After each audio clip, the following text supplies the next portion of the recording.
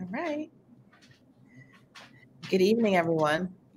Welcome to the 2022 Honors Distinguished Lecture Series hosted by the Community College of Baltimore County's Honors Program. This program tonight is generously funded by the Andrew Mellon Foundation's Humanities for All initiative. This initiative allows honors students to learn more about the humanities through experiential learning experiences and specialized lecture series.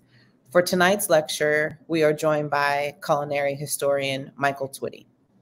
Michael Twitty is a culinary historian and a food writer from the Washington, D.C. area. He blogs at afroculinaria.com. He's also featured on Bizarre Foods America with Andrew Zimmern, Many Rivers to Cross with Henry Louis Gates, and most recently, Taste of the Nation with top chef Padna Lakshmi. HarperCollins released Twitty's The Cooking Gene in 2017, tracing his ancestry through food from Africa to America and from slavery to freedom. A finalist for the Kirkus Prize, the Art of Eating Prize, and the third place winner of Barnes & Noble's Discover New Writers Awards in Nonfiction. The Cooking Gene won the 2018 James Beard Award for Best Writing as well as Book of the Year, making him the first Black author so awarded. His piece on visiting Ghana and Bon Appetit was included in Best Food Writing in 2019 and was nominated for a 2019 James Beard Award. His next book, Rice, became available through UNC Press in 2021. Kosher Soul, his follow-up to The Cooking Gene, was published in August of 2022 through HarperCollins. Michael has a hit spice line based on The Cooking Gene and a recent special guest appearance on Michelle Obama's Waffles and Mochi show on Netflix. Michael can also be found on Masterclass Online, where he teaches tracing your roots through food. He is also a National Geographic Explorer, a TED Fellow, and a member of the 2022 Time 100 Next class. Tonight, Michael will walk us through a lecture on cultural appropriation, followed by some time with the students for a question and answer. So welcome, Michael. We're happy to have you with us here tonight. Well, thank you so much. I really appreciate it. So this is cultural appropriation quickly became the expression to be, the hot expression in the media right along with, in my day, reverse racism. I don't believe in reverse racism because I don't believe that something based on power like racism can be reversed quite so easily. When it comes to appropriation, cultural appropriation, what we're really talking about isn't the sharing of culture. In a healthy multicultural society, culture is shared without exploitation. Culture is shared organically.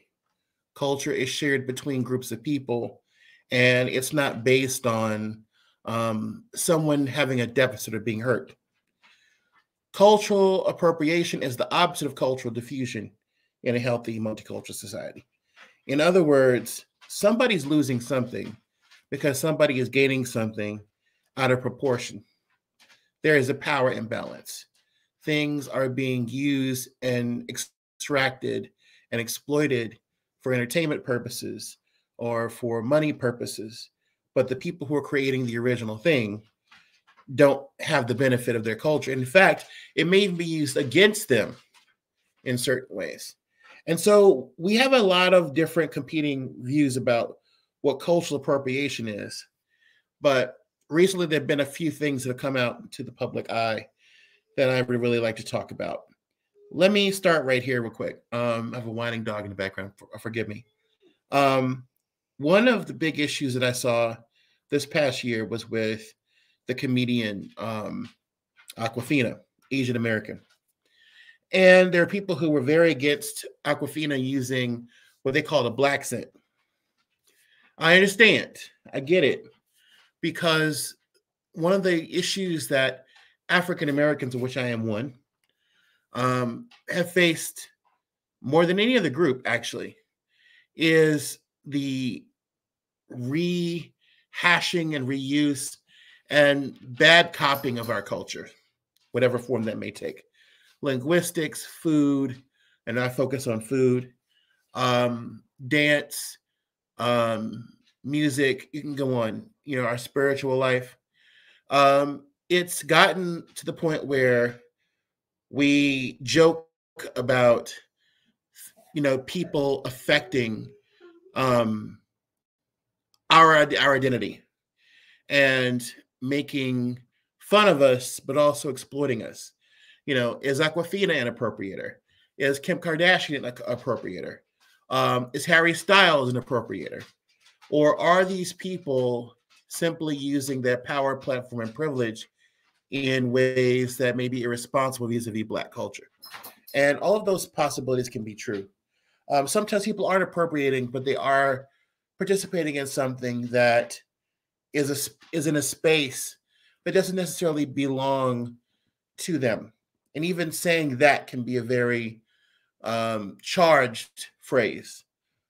What do you mean a space belongs to someone or culture or background? I use words from all over the place. List all different kinds of music, different kinds of food. Does mean I'm an appropriator. Okay, fair enough. But what do we say about political figures like Stephen Miller, for example, who worked in the last administration, who led efforts to deport Latino asylum seekers, and was very fond of going to the most gourmet Latin American and Mexican restaurants, but had no qualms about eating the food while abusing the people. That's one form of cultural appropriation. Another form, I would say, is one of my clear classic examples is how some people will market a food tradition in a town or a place. For example, the story of hot chicken in Nashville. There is an establishment run by a younger white man who has, the power, the platform, the privilege to open up in a very Tony sort of, rich area of Nashville, whereas Nashville hot chicken began during Jim Crow segregation in the city. And it was Prince's that began the hot chicken tradition. But Prince's has not really benefited from the shift in money and resources, and also has suffered from its historical legacy as a place where Jim Crow manifested itself and people were kept separate and money was not always in flow. So we look at these situations and we really begin to understand that another part of cultural appropriation is the fact that the cultural creators, often creating their culture in marginalized and oppressive circumstances, are also sort of on the losing end. And that's what makes us so upset. Now, other people don't always have the same attitude towards cultural appropriation as we do. For example, I remember a couple of years ago, Adele had her hair braided a certain way, was participating in Carnival, and a lot of African Americans were like, what is she doing? That's not cool, or that's ridiculous.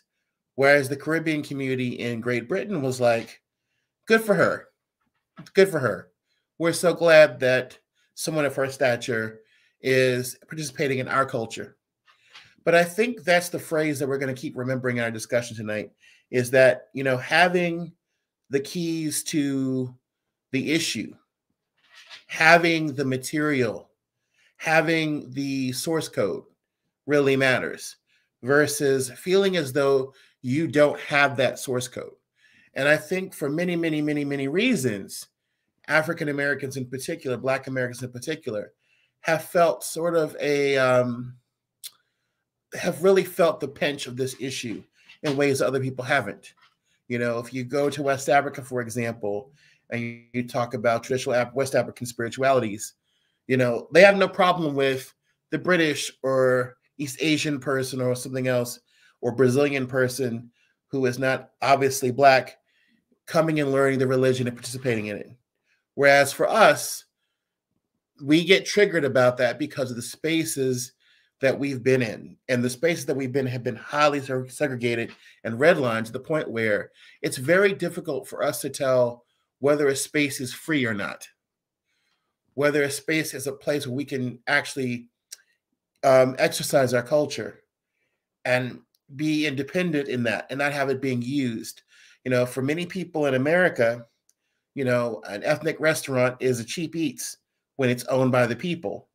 But when it's owned in the larger community and crosses over in the mainstream, then it becomes a gourmet establishment. And we're not in control of the menu or the ideas about the food. And in the food world that I'm a part of the issue is that there are very few books and cookbooks published about the food traditions of people of the African diaspora and African Atlantic and African Americans, and very few writers and editors and gatekeepers, people who are able to make sure that those voices get heard. They're not out there. Whereas other communities and other diasporas have a much more, I would say, they've created a lot more infrastructure to support their artists and their workers. And it's not always on us. It can be on the world where we don't get those jobs. We're not expected in certain industries. And we're just basically denied the opportunity to express ourselves on equal terms with other cultures.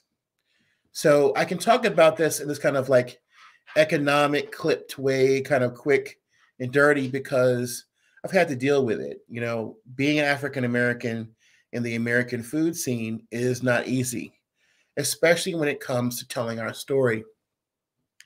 When I wrote The Cooking Gene, which some of you may have read, I remember going to the Roger Smith Cookbook Conference in 2012 in New York. And I was one of, I think about, of all the people there were 5 men of color out of 300 some people. And out of that 300 some people, there were only about 40 or so people of color across the board, mostly women, mostly not Black. Those of us who are Black, probably about 10 of the 20, and one of 3 or 4 Black males, one of 2 or 3 Black males, and the rest South Asian and East Asian, and just weren't represented. And here were the biggest voices in the food world. Here were the people who were supposed to make things move and spread ideas, and we just simply weren't there. And we weren't there because they didn't think to invite more of us. There wasn't a space made for us. And by the way, we can do things other than just the things people associate with us. They associate soul food or Afro-Latin, Afro-Caribbean food with us. We can do that, and then more so. But it wasn't as if those voices were being promoted. And I remember the moment where I pitched The Cooking Gene, which is a book that I wrote tracing my ancestry from Africa to America, from slavery to freedom through food, getting at the roots of our family.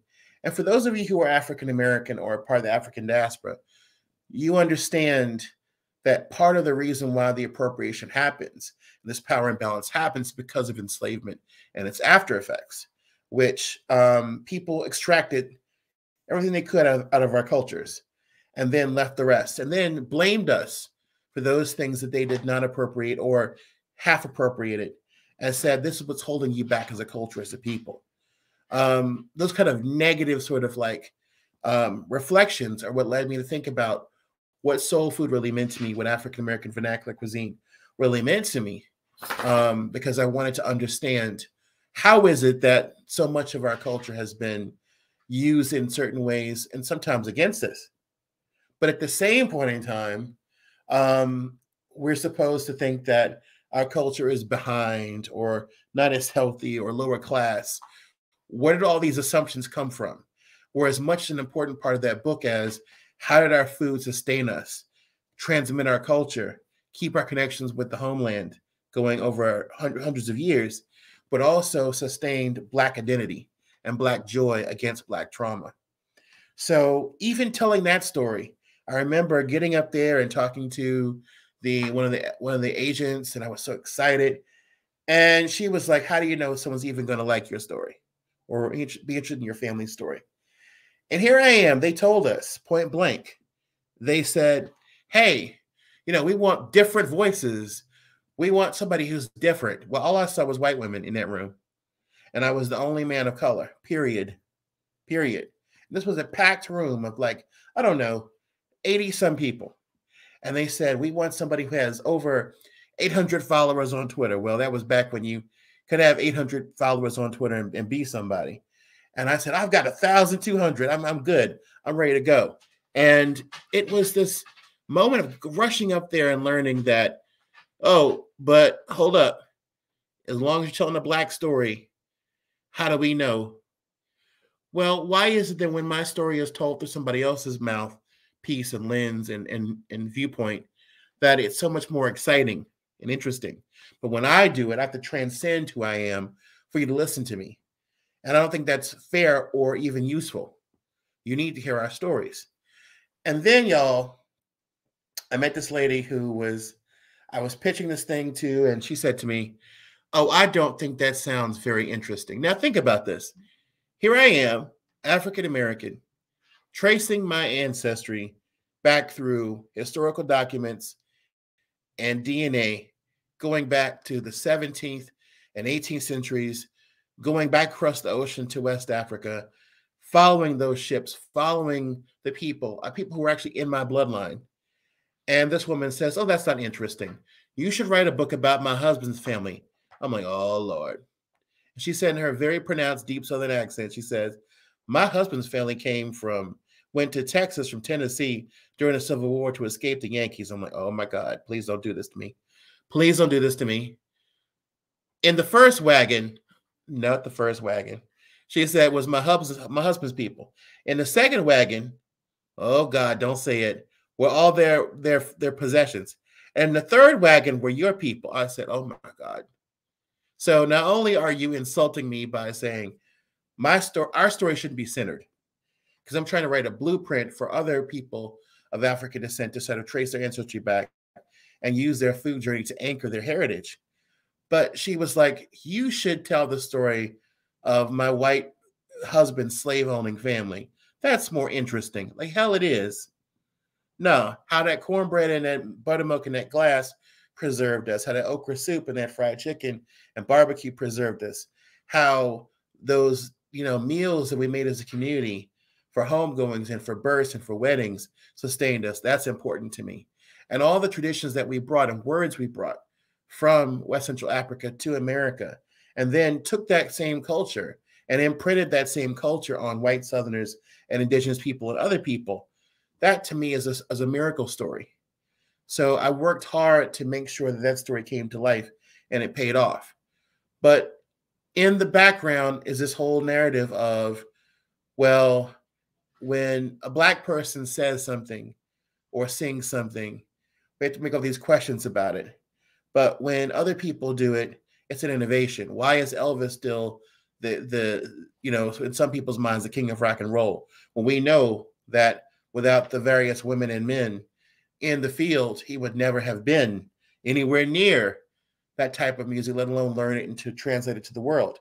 And it's not about pushing back against the people who are the translators. Sometimes cultures need translators for other people outside that culture to really get it and to participate in it. That's not the problem.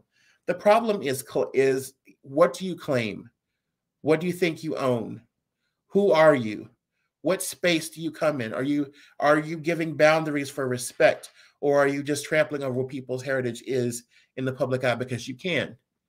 And so all these kind of like themes are what we need to have a genuine conversation about cultural appropriation, especially in food, but in all of its forms, and acknowledging the difference between cultural diffusion, cultural appropriation, between respect and disrespect of a person's culture. Let's open it up.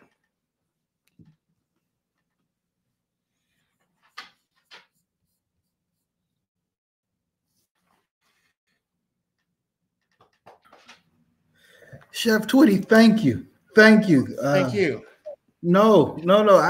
I am writing down vigorously. And I hope over on the comment section, if those that are joining us, if they have comments, if they have questions, please put them on the side.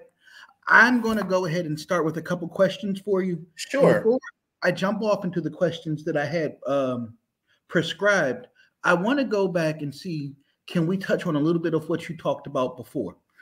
Sure. I found it really interesting when you said we have to determine whether a space is free or not. And I'd love to hear how you go about delineating whether a space is free in 2022. What are, what does the representation look like? Who are the voices? Who are the writers? Who are the editors? Who are the agents? Who are the managers? It takes a lot of people to get a message out, to get a book out, to get an album out, to get, a cookbook out, to get a show out. Who is delineating this matters and what for? So I'll give you an example of the reason why it's so important for us to know the infrastructure. In 2020, of course, we had one of our many flashpoints, endless flashpoints of racial healing, reconciliation, and even rebellion. And in that same year, we just happened to have, it was a collision of the pandemic, of the protests, of us demanding accountability from law enforcement and from the state. And there's a stupid fly here. And one of the things that got me was I had done an article that year for Bon Appetit. This kind of goes into what we're talking about. So Bon Appetit is the food magazine. They had previously hired an African-American writer for something, and they did not pay her appropriately, did not pay her. And when we had the article out about Juneteenth, our Juneteenth article was about me and a gathering of Muslim chefs in Philadelphia having a halal Juneteenth. The author of the piece was me, Black. Mm-hmm. All the chefs were Black. The photographer was Black. The food stylist was Black. Everybody but the editor at the magazine was Black. And the editor specifically wanted to help us achieve the goal of having a virtually all Black production of this article, this piece for Bon Appetit. So people got mad because they were like, oh, this sister didn't get paid. I didn't know who the sister was until, I put the word out about the article, and they were calling me a traitor and all the other stuff, and Chef Omar Tate a traitor, and it's just like kind of stupid because Chef Omar trying to build in Philadelphia, build community, and build our own business, own situation. So it was really disturbing, but mostly because I realized something. In order for us to truly have complaint and talk about these things and work through them and negotiate our issues, we have to know the industries we're critiquing. Mm. We also have to understand that there's more than one job for us to have in these fields. It's not just being a chef. It's not just being a sommelier or being a nutritionist or being an agronomist or being a garde manger or doing mise en place. They need any number of jobs within the culinary world. It's also the people who are doing the work of, saying who gets to write what, who takes a picture of what. All of that matters. You and I both know that when people engage in photography, if you're not doing that appropriately, as an African American, you may not come out right because they don't take our picture. Right. Or somebody may know better than another person. I mean, I really want the person who's going to give me the best look and best representation. Correct. So it was a real cluster because, we had to deal with people. This poor sister had not got paid yet, but she's angry at us for doing this. I'm like, we need to work with the same editor, but we have to know these fields. So knowing what is a free space means, it means that the space that you're working in has room for you. You can expand. You can invite other creators of color in to do the work. You can make strong advocacy for your own. That's what this means. Right. And a quick follow-up to that. For some of these spaces where they wouldn't be deemed free, how are you seeing people in your industry create free spaces and spaces that previously weren't? Screen. My friend Ileana Maisonette just published a book called Diasporican. I'm very proud of this sister. She the book is about Puerto Rican food outside of Puerto Rico. And, as an Afro-Latina, she she really went there with this book.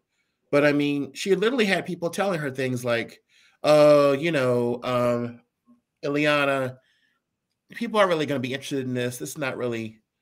But then she was like, well, when it came to other writers, only kind of writing they wanted from her about Puerto Rico was trauma, because the earthquake and other things happened there, and the hurricane and other things. So they were just like, hey, let's, talk about that hurricane some more. And she's like, but I don't live in Puerto Rico. I live here in America with other Puerto Rican communities, and my work is about this. And so one publication was trying to force her to write about these traumatic issues. Well, lo and behold, I sat her down and I said, you got to keep fighting for representation. So when Bon Appetit and other magazines were kind of like flipped on their head, Ileana was open about some of the experiences that she had with working with periodicals in the food industry. And she really made her presence known. And that was really important, because she was at a really low point, because people were basically denying her the right to write about her own culture and background, to tell those stories, write those recipes down, to travel. It takes money, it takes resources to really do these books right. She went to Hawaii and went to other Puerto Rican communities in America. And that's such hard work, and it's such a work of love. And, with us, we also have to worry about making sure the words of our elders are preserved. So she was really doing that work, but she had to scream. She had to really vent and make it known, make protests known that we simply weren't having those voices. I'm proud to say that she now has this book out. She's paid well for it by the publisher, and it's marketed, and it's out right now. But it takes advocacy. And sometimes when you don't have the advocacy all by yourself, you have to work with other people to make sure that the advocacy is done and create community. We can't do this all by ourselves. We have to be able to say, no. I'm here to tell my own story, and I have the source code. If I have the source code and you don't have the source code, some clubs you can join in, others you got to be born in. I'm so sorry. But for too long, those of us who have been marginalized and oppressed, and that doesn't always come with a racial signifier, we have been forced to let other people tell our story against our will. We don't want that anymore. Thank you. Thank you. Let me ask you this.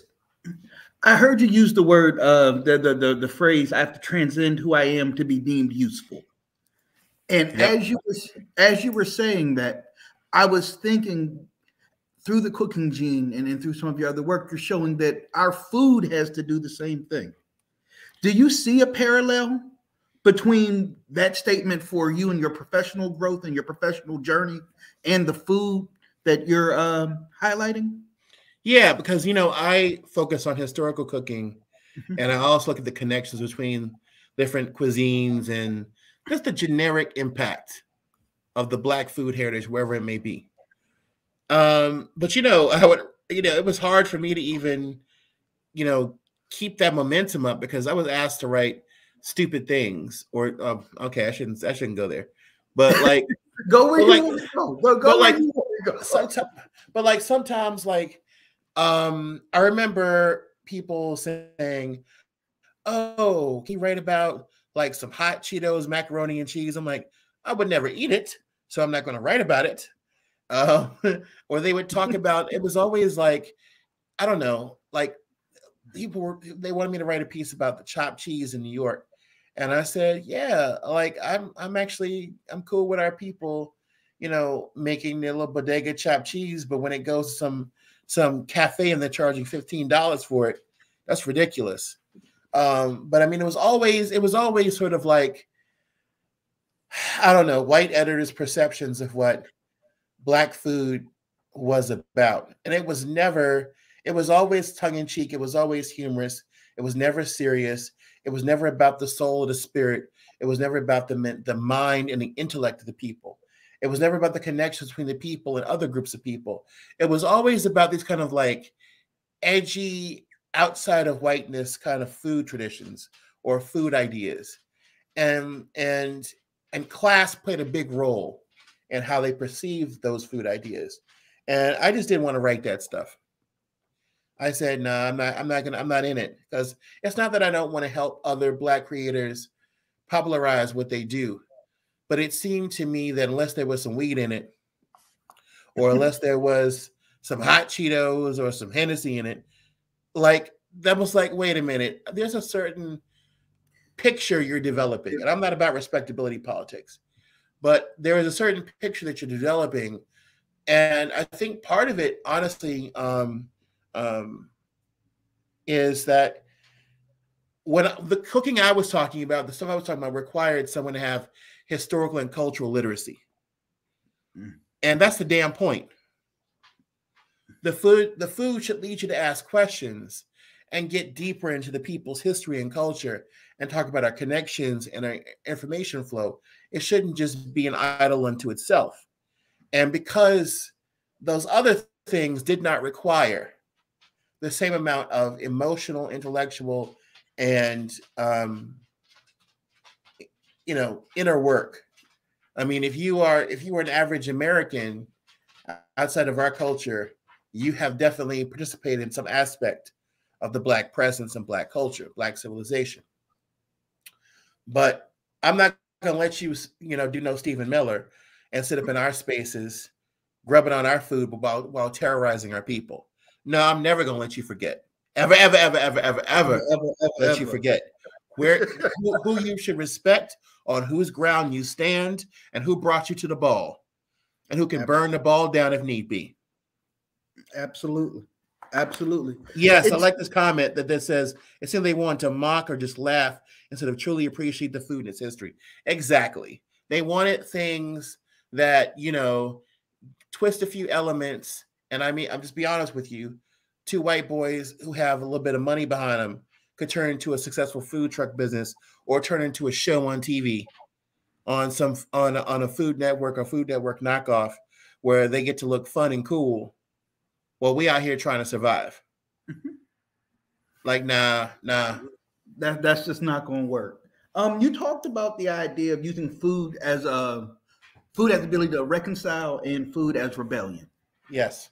And that seems to be part of the narrative that you're putting out. How do you use food as rebellion? Well, that's pretty easy because, some of the they would have you think that a barbecue is just a barbecue, when in reality, they did a pig roast in Haiti and it started the Haitian Rebellion. We did a fish fry in Virginia and that started the Gabriel Process Rebellion. They had a barbecue in Southampton County, Virginia, and that started the Nat Turner Rebellion. When Nanny and them were making war in Jamaica, they were jerking. And why is this? You have to ask yourself the question, what's going on? Well, here's the deal. The traditions that all of these people came from in West Africa. When you went to battle, you went to battle with certain energies and forces with you. Eshu and Ogun, the Yoruba tradition, the one in charge of the crossroads and the one in charge of war. These are their sacred foods. To this day, grilled and roasted food are associated with, changing fate and the crossroads. Why is the barbecue man always at the crossroads? Right? Still to this day, right? To this day. This is true in West Africa. It's true in the Deep South. That roasted meat, that cutlass, that metal, that iron, the energy, that force. I mean, there's some deep elements to our culture that we just don't really think about. Black folks are always surrounded by images and motifs from cats. Not just cats, leopard. You see, even behind me, I see. Even behind me, like the leopard, the cheetah, the lion, the tiger, all these different things. Why? Because our protective groups in our traditional culture were the leopard society or the lion society. That was their traditional police force. Or these animals were seen as avatars of the ancestors protecting us. There's so many symbolic and elements that have come down to us. We don't even remember where they came from. So part of my job is to dig those things up, but also to remind people who are trying to appropriate our culture and our food or our stories, unless you have that source code, you ain't got no business. Now we can share with you, and if you want to make your little version on your terms and your space, I can't stop you. That's a lost cause. It might be good, but it ain't gonna be as great as mine. Right. But that's fine. You know, we all kind of make these kind of like little sacrifices, little compromises on our way. But I'll tell you about a success story with cultural appropriation and food, the opposite of cultural appropriation, cultural amplification. Cultural amplification is the opposite of cultural appropriation. So there's a fellow I knew, Chris Shepard, in Houston. At his restaurants before the pandemic, what they would do is he would cook a recipe, add his own take on it, put it in his restaurant, but he would also tell the reader, hey, you know where I got the inspiration for this? Houston is a very international city, has a lot of different cultures and backgrounds. And he would talk about the Nigerian or Vietnamese restaurant that inspired him, the community people. He have a little picture there on the menu, a little address you could go to, support those other chefs and culinarians in the community. And I thought there was something very special about that, because here he was sharing his power, privilege, and platform as a white man in this country with immigrants, with people of color, with helping to amplify them instead of taking on the credit himself. And that is so critical. I mean, part of this work is really also acknowledging where the things we take up and use are, no matter what background you come from. I mean, to speak American English is to speak a language that's made up of a lot of other languages. And to eat our cuisine is to eat a cuisine that's made up of a lot of other cuisines, but to a point. And we have to acknowledge that words like authenticity and other stuff, they only matter so much. But also there's the idea of protecting the food that we make. To say that, oh, no, we can't really, I'll give you a good example. People say the word hummus. Like, I stopped saying black-eyed pea hummus. I make black-eyed pea hummus. But I've stopped saying that, sorry, black-eyed pea dip, because in Arabic, hummus refers to the chickpea. And I felt like I was contributing to this devolution of this very unique, specific ethnic food by using hummus in a way that it's not appropriate. Like, you see chocolate hummus, dessert hummus. There's no such thing. You're literally saying chocolate chickpea when you say that, but you're also obscuring and erasing an entire culture that has made that food for generations. And no, it's not universal, not everybody's. It has a starting point, and it can blossom out into other worlds, but with the caveat that we respect the source. Absolutely. Respect the recipe, respect the language. What you're talking about, you have to respect the language.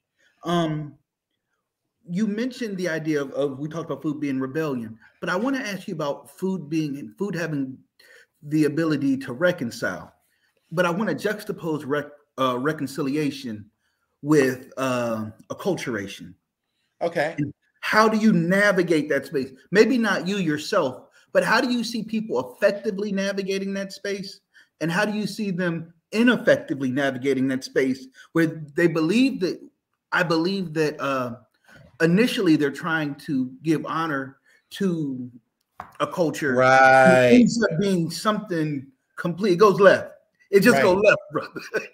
So, I meant to say about the rebellion piece that, we have food that's rooted in that. We also have food has played a role in our boycotts.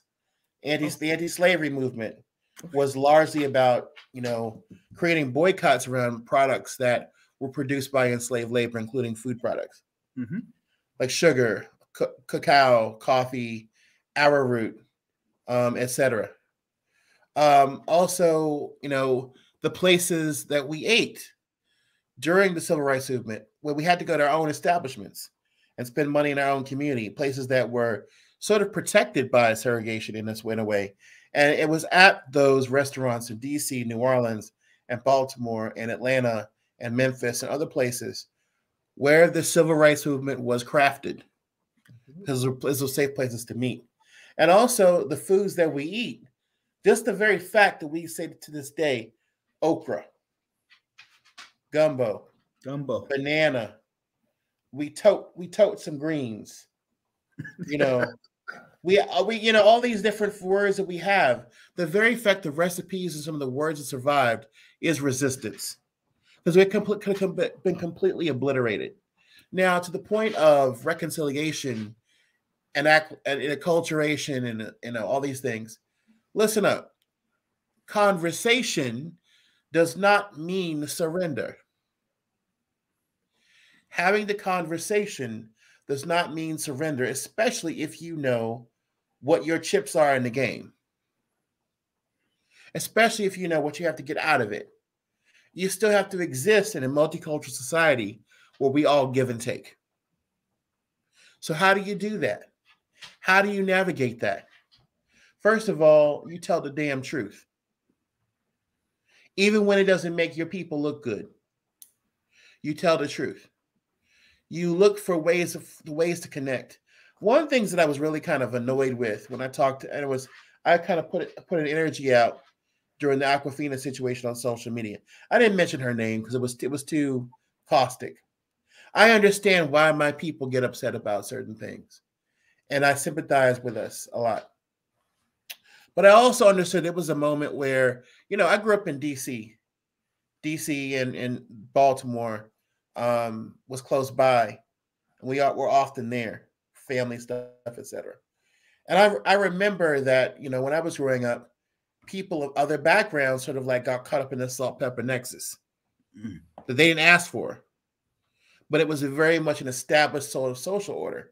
So I grew up with a lot of Aquafinas. I grew up with a lot of Asian people who, talk like us, were friends with us, dated us, married us, had kids with us.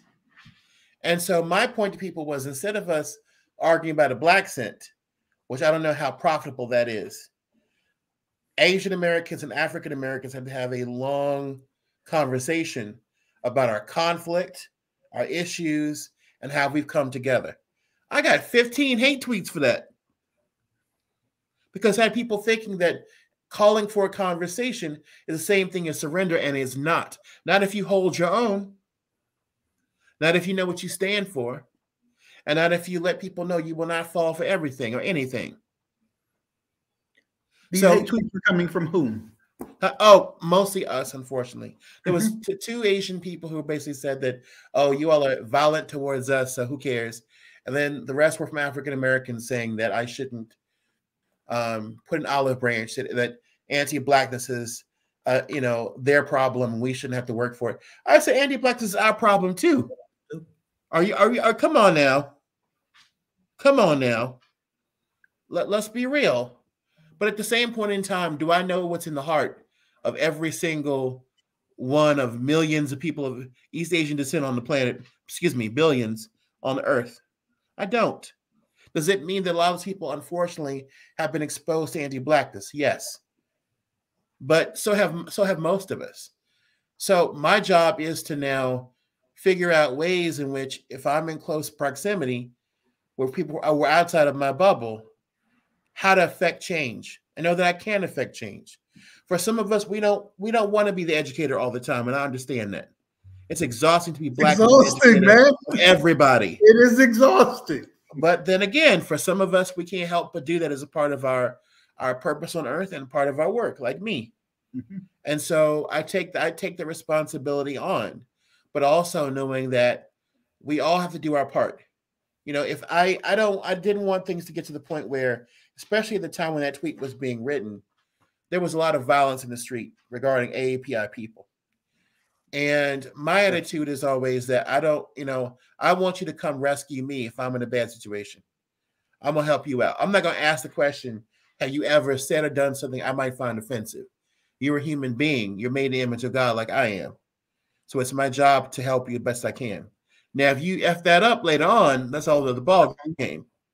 But the ball game we're working with right now is, in order to be civil members of a multicultural society where we understand we have certain social responsibilities, like keeping each other safe and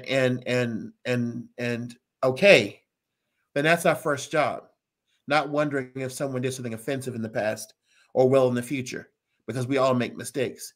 But at the same point in time, Black Americans in particular, we have to keep our chin up and remember that we have the source code to so much of what is called American. If you don't know how African you are, you don't know how Black American you are, you don't know how American you are. Those things are intimately connected. I couldn't agree more. I couldn't agree more. Let me ask you this. I love the fact that you've used food essentially as a change agent.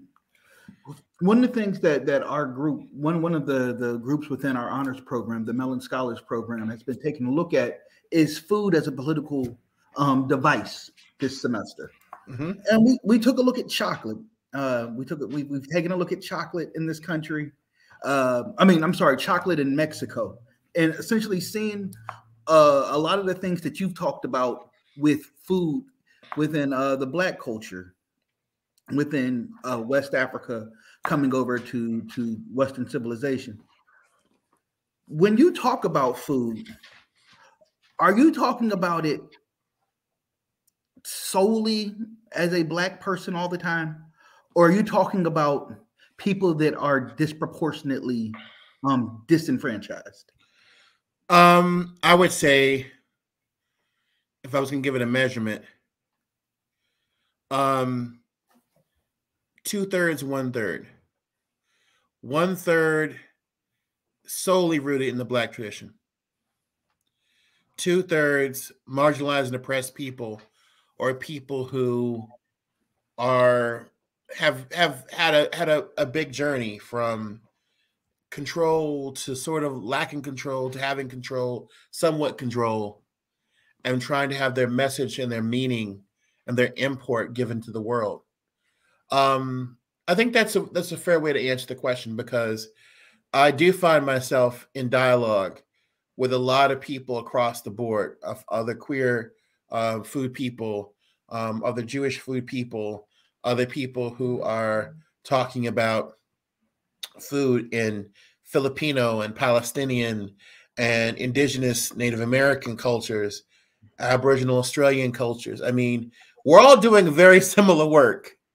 We're trying to rescue and respect the food and traditions of our ancestors, sharing them with the world responsibly, but retaining a certain amount of empowerment and self-acceptance and self-healing for ourselves. I mean, that's another part that it does. And I didn't come up with that. I mean, I learned that from different people. I mean, I learned about food justice from my dear brother, Chef Bryant Terry.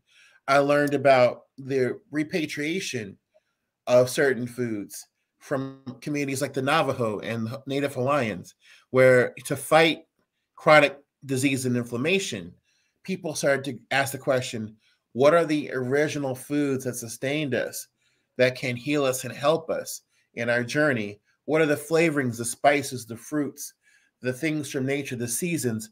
How can we look to that to heal ourselves? How can we reapproach that and make it a part of our lives? And for those of us who are part of the African diaspora, I have to say, we have cultures from West Central Africa that are being introduced to cultures from Western and Southern Europe, where we didn't have the same outlook, the same kind of foods. And so we're dealing with the consequences of glutinous foods that we really didn't have the same digestive experience with, shall we say, over the course of thousands of years. And I mean, why have so much inflammation? Why so much chronic illness? Well, we didn't have no vegetable oil. We have no white flour. We have no white sugar. We didn't have all these things in our diet that are problematic for us now. And so I really have had to look at that from my own personal journey. This is about the people. It's about me. It's about, when you're Black and you're in this country and you wake up one day and you're like, why is everybody in their family sick? Things that are preventable. What can I do to not be going down that lane my own self? I mean, I've had those health experiences. Absolutely. I know this is real. And, I want us to not wait until we're my age, 45, to really pick up on it and understand. We have to start at a very young age. So when we hear activists like Michelle Obama talk about healthy eating and food literacy and awareness. This is serious business. But she wasn't the first one to say it, and she shouldn't be the last. She should not be the last. So we really have to understand that it takes a lot to sort of raise our own inner village child, and being vulnerable and reclaiming your heritage is such an important part of your food experience. Thank you. I want to double back to something real quick. You and I agreed on something, but I don't think we teased it out enough. And if you wouldn't mind going back, when we talked about, you said that you would stop calling hummus, you would stop calling black eyed peas hummus. You would start calling it black eyed peas dip. And I'd like for you to talk about the importance of language and ownership. I think that we may have glossed over that too quickly. Why is it so important to you to make sure that language is passed authentically? It's because, every time I've gone to the continent, it has hit me like a brick how much we lost just in terms of words. Now, it's not to say that Creole or Patois or Gullah Geechee or Afro-Brazilian idioms and other, Black African-American vernacular English do not use the syntax, the grammar, some of the vocabulary. I get that. I respect that. I love that about us. But we also lost an incredible amount of power in terms of language. And it didn't hit me until sometimes you got to look through another lens to get to your own house. See how things are. I remember watching a really beautiful documentary about a Native American woman who was from the Wampanoag. And she was becoming a PhD in linguistics because she was reconstructing the language of the Wampanoag people and reteaching it. The Wampanoag, by the way, ladies and gentlemen, are the same tribe that the Pilgrims, used and later tried to annihilate. And they're now predominantly, they're still here, still thriving, with a lot of people who are of African descent in the tribe as well, because they fled to them during enslavement. At any rate, I remember there's one particular lesson where she was like, the white man says he invented, or saw in astronomy that the Earth makes a circuit and the planets, the world is that planets move and stars move, and that the universe is not necessarily heliocentric, but we're orbiting around the sun. And she showed how in the traditional language, all of that was already a part of it. That the word for stars was like a moving word. It wasn't just a stationary word. And that she talked about how they saw the universe and was already implicit in the language. These people were very attuned to the seasons and the heavens, etc. And then every time I go to West Africa, I'm hearing Mende and Igbo and Yoruba and Tree and Wolof. And I'm going, there is so much we're missing here. So much. You go from all of that to a language that uses, I don't know how many terms to describe negative things in terms of Blackness and positive things in terms of whiteness and lightness. But, one thing I've tried to do in my work as a culinary historian, as a researcher, is to really learn the words around food, descriptors, nouns, verbs, expressions, proverbs in each culture. I mean, as much as I can possibly learn, so that I can really begin to sort of reconstruct the mindset. I can't do every single word and every single thing in every culture. That's impossible. Right. But I can go into the food culture of those different West African societies and civilizations and say, okay, what got translated? What got passed on? what is lingering in the back of our consciousness and what's at the forefront of it. And the reason why I do that is because, what's so special and so beautiful about us is that we've been able to construct an ethereal language that we don't even need words for. It was like going on the podcast last night, and we started telling stories, and my eyes started to roll in my head and look up and down, and we were already laughing because we understood. There is nonverbal cues in the way we communicate that are so much more to the point than anything in direct English speech. But the other element of course, is having the appropriate language means having the appropriate result. Yeah. I like that. Last question. Want to be a respecter of your time. Sure. You are amazing. What is next for Michael Twitty? Well, Kosher Soul is out right now. I have to work on a 400 recipe Bible cookbook of the American South, with a big emphasis on, what we brought to the table. We're also working on another book about Black food tradition and culture, for the next generation. And then I'm also working on a book about the LGBTQ presence in the American kitchen. So I have a lot of projects that are taking me through the next 3 to 4 years to get through. And, hopefully they'll be of use to the young folks now who want to make sure they don't mess up dinner. That's a big deal. I'm trying to get y'all special permission to make that potato salad. So we'll see what happens. As long as you ain't putting no raisins in it, I know it's going to be amazing. Lord have mercy. Don't say that. They might write that down. Listen, I think this has been a joy. Thank you. Thank you, brother. I sincerely appreciate you. Hey, this is. I'm so sorry I'm not in my homeland of Maryland. But let us know next time you're doing a cooking demonstration. We will absolutely. Absolutely.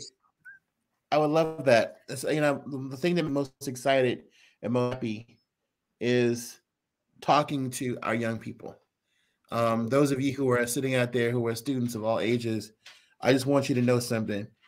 Like seeing your faces and hearing your stories of your family and hearing the connections that you make, that excites me. It makes me so proud because it means that somebody is passing on the culture. And this is why we do this work. We do this not for ourselves, but for our ancestors and for our descendants. Ashe. Absolutely. Thank you. You have a great evening, brother. Thank you. Thank you, all. Y'all take care and be safe.